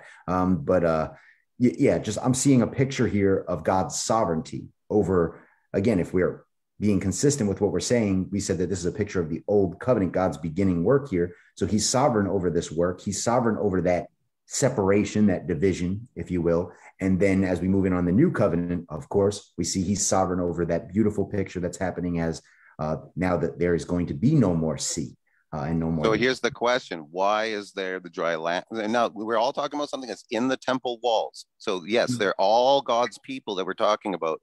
The sea is God's people and the atonement people are the same. So the dry land and the seas are in the temple walls. They're not outside. They're not foreigners yet, but they get applied later. But in the tense of just the Hebrews and their original language, we have, well, what was the waters? Now, this is where it gets really important to understand, because that's the darkness. Well, then what's the dry land? That's the light. So the people in darkness are those who have fallen out of covenant, have become lawless, are dim, they're dark, they need atonement. They need to be cleaned. So we get that information that's why it's so important for us to understand. We have to go through the door, then we have to go get baptized, cleaned, and made pure and right so that we could be made atoned. So that gives us a lot of information, because that means that first group, as much as they are under God, they're with God, they've been removed from his presence. They're no longer they were taken out of the temple. But then there's a further removal, because there's the atoned people and the unatoned people. Yes. I'm thinking of the land. I have to say this. I'm thinking of the land with the northern tribes, right, where they were cast off, dead to God. And then you had the southern tribes where God was. Beautiful. Now you're seeing the prophecy. Day 2 is the prophecy of the people separating themselves from Judah. Mm-hmm. It's fascinating. They separated from God. The division, heaven, the temple. Amen. Yeah, that's beautiful. Either of you gentlemen have something you want to jump in and say? All right. Well, then I will, if you don't mind, I'll move us into verses 11 through 13, and we'll sort of stop there and sum up. I know we went a little over our hour of power, but that's fine. Hopefully you're being blessed and edified by our time together. So let me go ahead and read to us verses 11 through 13, put them here on the screen. And this will be our third and final day in our discussion this morning. Then God said, let the earth sprout vegetation, plants yielding seed and fruit trees on the earth, bearing fruit, or land, if we're going to properly look at that word there, arets, bearing fruit after their kind with seeds in them. And it was so. The earth brought forth vegetation, plants yielding seed after their kind, and trees bearing fruit with seed in them after their kind, and God saw that it was good. There was evening and there was morning, the third day. And here it was good. Amen. And let's just mark out plants, seeds, trees, fruit, hindsight bias here. You read into the New Testament, you see that language constantly being used about covenant. You see the planting of the Lord, the vineyard of the Lord, you see in the prophetic texts. You see seeds constantly referred to in covenant language. Obviously, my mind goes to 1 Corinthians 15, topic for another time. Trees, we see this allusion constantly being used in Scripture to talk about people in covenant, people outside of covenant, trees being broken, branches being broken off. And then fruit. which I think would probably be the most easiest to get folks to realize that we're talking about covenant language there. We often talk about the fruit of the Spirit in our Christian lives. So for me, that's important. And then after we exhaust some conversation, I might bring up some proof text that I further see this language of the earth-bearing, fruit, or excuse me, the earth-bearing vegetation, the trees-bearing fruit, and how I see that throughout the scriptures. So I'll share more, but I want to go ahead and open up for those of you that have some thoughts on 11 through 13. Okay, I wanted to share how I believe that, Genesis is covenant. I believe in covenant creation because, God is doing a work as far as, with the seed and stuff like that, because it talks about the good soil, or the four, what is it, where the one is choked up by the thorns, and then you have stony ground, and what is that verse considered, with the stony ground and the good soil? Yeah, the parable of the sower. Yes. This is what I'm thinking. The parable of the sower, where God is doing a work, where he has to provide, the good soil, for it to, receive the word and be fruitful and produce 100-fold. It's God's work. And just going off of, Edward's making a good connection because there's a direct connection structurally between 3 and 6, and that connection of man and tree or plant, is reiterated, over and over throughout the rest of the scriptures. And it starts here, and I do recommend the Bible Project is a podcast we've talked about before. They've got a great series talking about the use of trees and plants as metaphors or symbols in the scriptures. And yeah, I think Edward's making a great connection here. It also makes me think of that there's the healing that Christ does in, I think it's Mark, of the blind man, where he takes the mud and puts it on his eyes, and he does that 2 times. One, he removes the mud the first time, he begins the healing and asks the man, what he can see, and he says he can see people or trees walking around. And then Christ finishes the healing, and the man is healed from his blindness. But I think a lot of liberal interpreters see that as some sort of failure on Christ's part, like he couldn't complete the healing the first time, he had to go back and do it a second time. But really, it's, when you look at it within the biblical framework and the symbols that's being used in the Bible, it makes perfect sense. Christ has actually given him a vision through that first part of the healing to see into this symbolic covenantal world in a new way, by seeing men as trees walking around. But that's a little bit of a digression, but I guess that's what I think of when I see that. Cool. I'm going to continue on in what you brought up in your last point, because I think it's really important to apply this to day 3, as if we were to take day 1 as the declaration of covenant, day 2, the establishment of where God is to be and where the peoples are to be. Day 3, now we have the earth, which was designated, and we have the waters, which were designated. So the waters below were now the night. They were darkness, they were separated, and we have the earth being designated as obviously the opposite of that, the light. And we'll get into day 4, and then we'll know that it's the light. But as it sits right now, they're the opposite of the darkness, the light. So this is the day.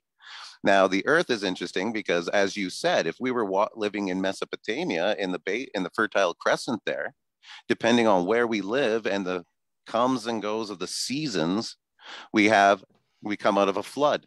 Well, what's the flood? That's the depreciated state of Genesis 1. Then the wind is caused over the waters to recede, causing dry land to appear. So that's the flood waters coming down in spring. Then what? Now you have these pools of waters that are unmanageable, and they're rotting out, and they're full of feces, and they're drying out. And then we've got new fertile land appearing. And out of the fertile land, what are we getting? We're getting vegetation. We're getting the plants and the trees. The earth is coming to life, bringing fruit, which is sustenance. It's life. So without that wind to move Mesopotamia's basin, turning it from a bowl into a dry basin, so to speak, we see this natural progression in the eyes of the people and their cycles that they lived in that time period.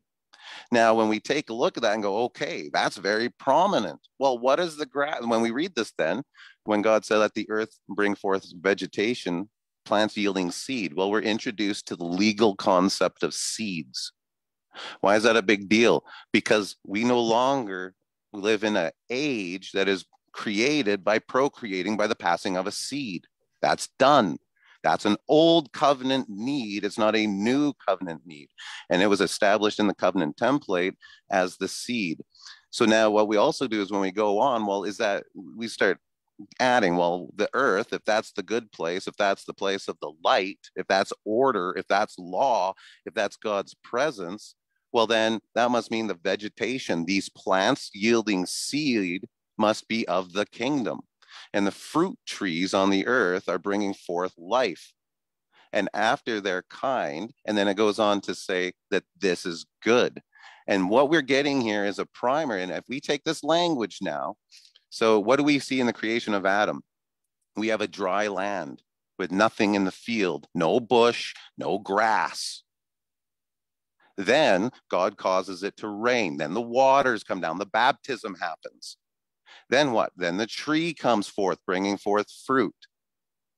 Well, that's the covenant template of how God is establishing law and order amongst his new king, Adam. We see that exact same pattern with Noah, the exact same pattern with Moses. And the prophets pick it up. They say, man is like grass. And then what does it go? It says, God will breathe on the grass and make it a spirit-filled grass. Peter quotes that saying when he says that all flesh is like grass, and says that upon us now is the fulfillment of that promise. Then we read in Revelation, the judgment upon the covenant people. And what does it say? It says, let them burn a third of the trees, a third of the grass. Why is it talking like that? Because this is now the new designation of the covenant people on the land being fruitful. So that means day 3 in the prophetic, building off of the natural, adding in the legal, we get representation of a fruitful, grass-filled, repeating seed-based system of the covenant people. That's the earth. And we even read, God said, called the dry land earth. So going forward, the heavens is where God is, and the earth is now where his people are. So we've just had that defined for us in these days. Heavens above God, the earth below, his covenant, healthy, fruitful people established. And beside them, the people who reject that, who are lost in darkness and need atonement. And we have our structure of the universe according to the people under this covenant. So we get the original structure that was given to us by the Sumerians in the witnessing of the architecture of our natural world, the legal application that was put upon the people by Moses, the future prophecy of the coming of the Christ, and the need legally to represent that in scripture through the prophetic by representing the legal terminology defined in Genesis 1. So that's what I read in Genesis 3 or day 3 rather. Edward, you are muted. Oh, yeah. Thank you, Pastor. May I ask, am I far off by saying with the water, physical, the water coming down, watering the earth, blessing it to produce and things of this nature, the physical water and the baptism as you have spoke of. And I'm thinking the physical with the baptism of John the Baptist. And then now I'm thinking when you go spiritual, the spiritual baptism, the water of the word being the water. And yes, the being baptized in Jesus Christ, being immersed to the point of change through the gospel, through the word of God, because physical water can't cause an individual to change, but the word of God can. Not to belittle any baptism today, because I encourage baptism, but water baptism, but I think mandatory is the baptism of Jesus Christ to be immersed in his word, to change an individual into an image of God, image of Christ. I think it's fascinating how you just tied the fulfillment of prophecy to the original meaning of water being Sumerian life. I think what you just said connected that perfectly, because without the Sumerian desperate need for water in their agriculture simply to sustain life, you must have been mindful of the things of water. Mm-hmm. So just like you said, we now must saturate ourselves with the light and the day of Christ so that we can be mindful of the water of his baptism. I think that's fantastic. Thank you. Amen. Yeah, I really appreciate, Edward, that you seem to have really picked up on and be highlighting the prophetic nature of a lot of these texts of what we're reading in Genesis 1. So I had the privilege, of course, of seeing you learn a lot of these details and study with you on these details. So I'm just glad to see that you're connecting it and you're really seeing how that it broadens our understanding of what's going on in Genesis chapter 1. So thank you. Amazing, we got through. Yeah, we're getting there. It took a little longer than the hour, but hey, we're getting there. Hey, I'm still learning to shut my mouth. I've got 3-4 weeks of videos and I haven't gotten out of Genesis 1. So I believe it. I get it. Zach, did you like you? I wake up. Oh, sorry. Go ahead. Oh, hey, go ahead. Finish your thought. I was just going to say, just like you, I wake up excited thinking about this stuff and I don't mean to put anyone down. This is not a detriment to if you're in a different place, but I feel sorry for futurists in the sense of the confusion, the emotions and the life that is caught up with it and trying to figure that out to move, like even moving in a partial predator, all that kind of stuff. Like, I feel sorry for them arguing against it because there's just no answers. And I feel with this, once you get it a little bit, it just becomes like this, just like preterism did. It just became a spider web and it just started growing and growing and everything connects and everything's right, but nobody's talking about it, but no one can prove it's wrong. And you're just stuck in this position where you're like, I know this is right. Please show me where I'm wrong. And I can't stop thinking about it because no one can show that it's wrong. And it makes the Bible make sense. Amen. Yeah, absolutely. Well said. And I agree with you. I'm right there with you with I haven't had anybody really try to prove me wrong. I think folks have said that I'm wrong, but they haven't exactly offered up any hermeneutics to help me see otherwise. Zach, did you have anything you wanted to jump in here and mention? Not specifically. I mean, I'm just very thankful for all of you who are participated and shared your thoughts. I mean, it's a lot to meditate on, and I hope everybody out there is listening is blessed by this. I also would, I still want, or I still hope that maybe at some point we do a show on how to inculcate this into the church, how to create this type of this vision, this covenant vision that we've been given in Genesis and throughout the scriptures, how we get that into the church. Because I mean, there's a lot of people with a lot of different, levels of understanding and different parts of their journey and understanding these views of Genesis and also with fulfilled eschatology. And I think it would be, beneficial and interesting to at some point, maybe after we've done all of this stuff, to try to, focus on like, how can we, people who are, I mean, we're more immersed in this than other people, obviously, and not everybody's going to do the type of, study on this, but is there a way for us to sort of communicate these things in the church and how we do church that would, help develop this type of vision and sense, in the church? In Blue Point Bible Church, when we have our Wednesday night Bible studies, we all need to go to Blue Point Bible Church. we have a time where, we think through things and we have questions. And with the questions, everyone in the room, state their view, their understanding, and they share where they are, and what they've come to understand is truth. And then having that open dialogue and being able to conversate, these things come out, with questions and stuff, because the Bible says, be ready to give an answer.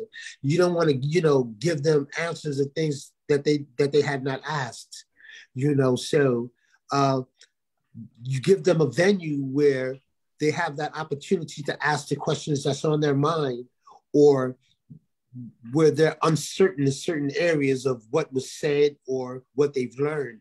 They need a venue because there's a time and place for everything, basically, hopefully.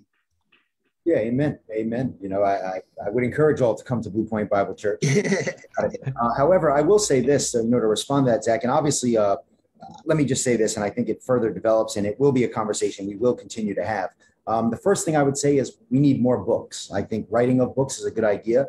I mentioned Gary DeMar on Monday. He's often said that to me. He said, you want to get a view out, write more books about it. So let's give a good shout out to Tim Martin and Jeff Vaughn for Beyond Creation Science, a great foundational resource.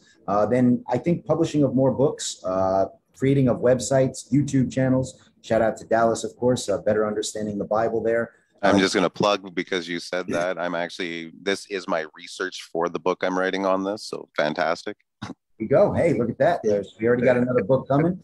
So I think that's important. I think what Edward also, I wanted to highlight something Edward said about our Wednesday night Bible study. I think learning how to have these conversations with others in agreeable manners. For example, Ray Vanderlaan, he is not a preterist, a full preterist for that matter, probably a partial preterist. We use his resources on Wednesday night, and he brings out a lot of these points. We're like, man, he gets it. Meanwhile, he might not be a part of covenant creation or full preterism. I say that because I think that's another thing we need to do, is we need to work with other organizations that are saying similar things, highlighting, some of these ancient Near Eastern concepts, different points that we're seeing in Genesis, and start leaning in on those resources, encouraging others to pay attention to them. I know one resource that I've mentioned before. I don't agree with everything about the organization. However, Bios Logos is a great organization that's really tried to urge folks toward understanding some of these things. I think those are some of my preliminary ideas. I think that we need to be doing conversations like this, welcoming others for interviews, which we're hoping to do. And I believe each of us has a part in speaking to that exact point that Zach was making there about how do we influence this in the local church, in the broader church. And I think each of us have different ways of doing that. Dallas is going to write a book. He has his YouTube channel. I think each of us playing our part in some regard will ultimately lead others to see the clarity of what we're saying here. So that's what I hope that we are endeavoring toward, and that we will continue to manifest. I'd also like to throw in there, like what Edward was talking about, in that And I agree with you that a lot of people just don't get in depth in their study. So if we present to them a lot of resources, like for me, that's gold. That's the way I learn. But I know coming from a group that that's not their goal. They're not even in a place to study their own religion, let alone any information I bring up. So what I have found that a lot of people, it's going to be a one-on-one, personal, relationship-based, getting to become comfortable so that I can express, and this is where I agree with Edward, questions. Give people a safe place to express themselves, because that in general doesn't happen. Build that foundation and then ask questions and help lead through questions, because we live in a world now where everybody seems to have an answer and nobody wants to listen. And I don't think that's even a good way of doing it anyway. Preaching is only a valuable thing when someone's wanting the information you're saying. And we're approaching people who, one, probably don't want it, probably aren't aware of it, are probably scared of it. There's a whole bunch of things that we have to address that prevents the mentality of an individual from hearing it, let alone the doctrine. So what I would say is it has to be a relationship. It's love. We have to meet everyone where they're going to be indifferent and accept them, like Edward is saying. Let them say where they're at. Let them be right. Let them be wrong. It doesn't matter. What matters is, and I'm going to preach now on what Mike has said, it's the spirit. If they want to come and sit down, have time with you, and not be divisive. One thing I have learned is, if you take my parable, I walk through the world as though it's a field of corn. I take a stalk, I pull the ear back, and I look at it. If it's unripe, I fold it back up and I keep walking. I stop at the next one, I pull it down. If that ear of corn is ready to hear, I'll stand and preach. But that's the individual basis. I like what Edward said. Do it in your church in a small group of comfortable people who then now can speak the truth and have a place of safety. And then move on to Mike. Okay, you're ready. Here's some resources. And I think any stage can be developed at any time, but it has to be based upon the comfortability and the safety of the people you want to receive your message. Yes. Well said. Amen. And like from the Saturday morning Bible study, there was a time where there was an individual in one of the teachings that had said, you want to talk to an individually to where they are personally, because everyone is at a different place, have the different measure of faith or however. And you want to be able to answer them and talk to them where they are and who they are and how they are. Because like according to Paul said, to the Greek, I'll be a Greek, and you know how the scripture goes. So an individual, has their individual need, so they have their questions and you want to be able to talk to them, because you can't talk to them in a general form, like you would talk to any and everybody. Everyone may need a specific, care. Yes, deal with individuals as individuals. Amen. I want to go ahead and just conclude our time. I think we've exhausted a lot of good thoughts here about Genesis chapters 1 through Genesis chapter 1, verses 1 through 13.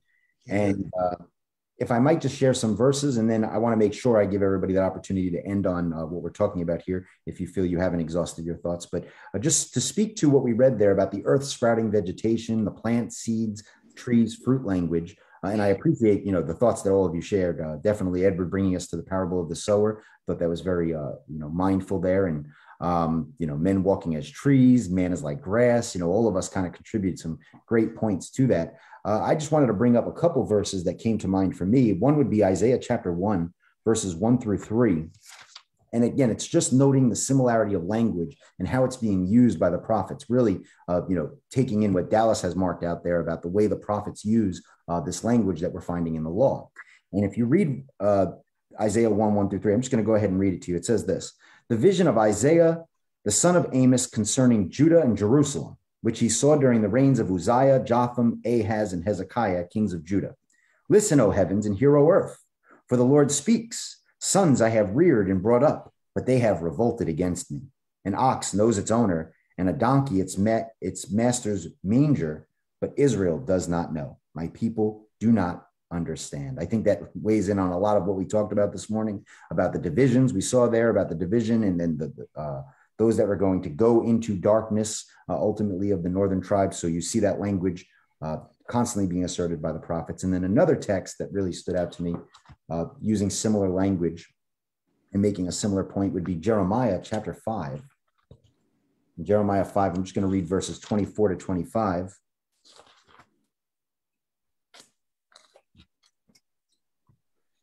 They do not say in their heart, let us now fear the Lord our God, who gives rain in its season, both the autumn rain and the spring rain, who keeps for us the appointed weeks of the harvest.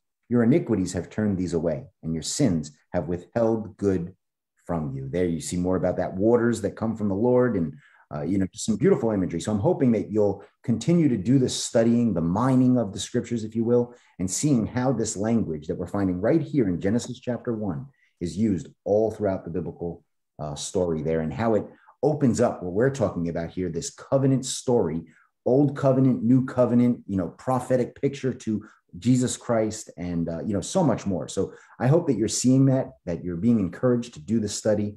And I thank, of course, the minds and hearts that are gathered here with us this morning. So any of you want to just say anything before I kind of roll into some announcements, resources, and close out the program? Go ahead. Last thought, to get Genesis right from the start, through programs like this and other resources, to get Genesis right, you would have a better reading of Scripture, because it's all connecting. It's a fluid, from Genesis through Revelation. It's a fluid flow of truth, connecting. So if you get the beginning right, you should get the end correct. That was perfect lead up, because I just have a scripture I want to read in consideration to the information we put out today. And that's exactly to what Edward was saying, how it flows out of Genesis. And we're going to read in Isaiah 44, verse 1. And we'll just stop here probably at verse 4, it looks like. So Isaiah 44, 1 through 4. But now hear, O Jacob, my servant, Israel, whom I have chosen. Thus says the Lord who made you, who formed you from the womb, formed. For fear not, Jacob, my servant, Jeshurun, whom I have chosen, for I will pour water on the thirsty land and streams on the dry ground. I will pour my spirit upon your offspring and my blessing upon your descendants. They shall spring up among the grass like willows by flowing streams. Preaching the gospel over here this morning. Look at that.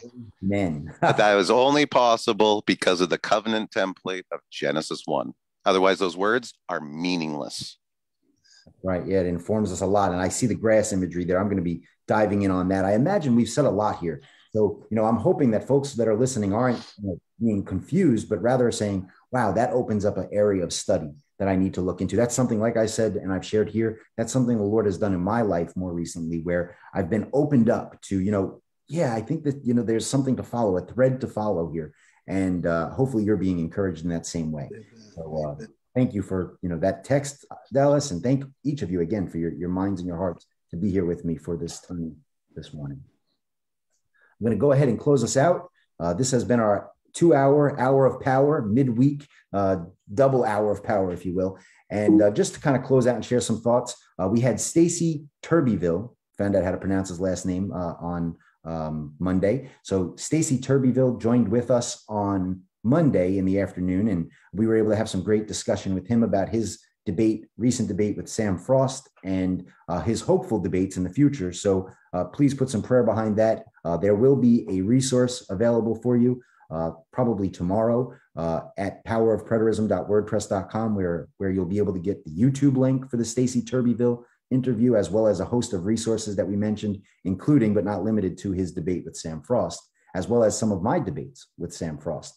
So we'll have those resources for you. I do want to put some prayers behind and appreciate Dr. Lynn Hiles. That man is on fire. He is on the move, preaching all over the United States.